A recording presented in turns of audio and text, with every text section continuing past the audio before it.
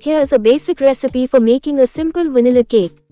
Ingredients: 2 cups all-purpose flour, 2 teaspoons baking powder, 1/2 teaspoon salt, 1/2 cup unsalted butter, softened, 1¼ cups granulated sugar, 2 large eggs, 1 teaspoon vanilla extract, 1 cup whole milk.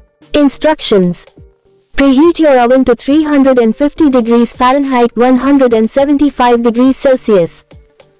Grease and flour 2 9-inch cake pans. In a medium bowl, whisk together the flour, baking powder, and salt. In a separate large bowl, cream together the butter and sugar until light and fluffy.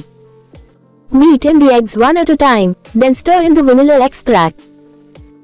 Gradually add the dry ingredients to the butter mixture, alternating with the milk and mixing well after each addition. Pour the batter evenly into the prepared cake pans and bake for 25 to 30 minutes, or until a toothpick inserted into the center of the cakes comes out clean.